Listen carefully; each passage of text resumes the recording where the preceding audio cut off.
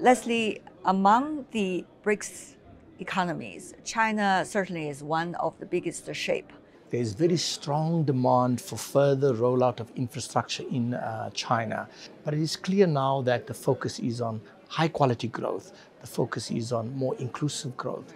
It's about increasing the sustainability of the growth, reducing the rural-urban divide in China, for example. Much bigger focus on Western China, where the infrastructure is still weak, because the eastern corridor of China is very developed. All the coastal cities, Shenzhen, Shanghai, all of these are very, very developed. So there's a change in the growth pattern in China, but the productive base of China is still very robust. It is still the biggest exporter in the world.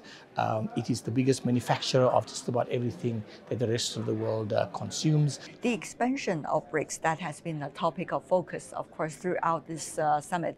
I think this summit clearly is very different from earlier summits. Earlier summits, the outreach was other presidents, attending. But this time around, there is a strong momentum and interest about BRICS expanding. Everyone has expressed interest. When I say everyone, I mean the state leaders, in expanding BRICS. The name BRICS will change to BRICS Plus, meaning it's BRICS plus many other countries. The other thing is about the currency. The notion of a BRICS currency is a more aspirational, long-term endeavor.